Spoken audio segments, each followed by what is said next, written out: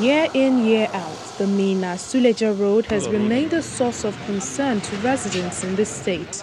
A time like this, in this environment, there's a lot of accidents here. In fact, go slow sometimes over 2 or 3 hours here. We don't find it easy. They normally follow inside our frontage to pass if the road is already blocked. This road is not good because now, as it is now, it is time for rainy season. At times, keke, bike, all these vehicles used to hook up here. At times, 3 days, 4 days, they won't be able to move. In 2019, youths in Niger State blocked a part of the road leading into the capital, Minna, protesting what they described as neglect on the part of the federal government. The over 95-kilometer road was contracted by the federal government over 8 years ago under the administration of President Goodluck Jonathan, which the current federal government administration has carried over.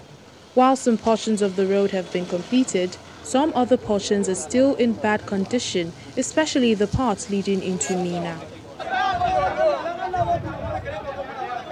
The state government, however, says it can no longer watch its citizens suffer, hence it's committing its resources to fix 11 kilometers of the road. Whose citizens are suffering, that something must be done. And that was what informed him awarding the contract of the renovation or reconstruction of the road between City Gate and Chenchaga. It is aimed at addressing the bad portions and making it more travelable, particularly this rainy season. The news is cheery for the residents, but they want the government to match words with action. We are happy for that because the accident will reduce and the go-slow will reduce too. Countless number of times they have said so.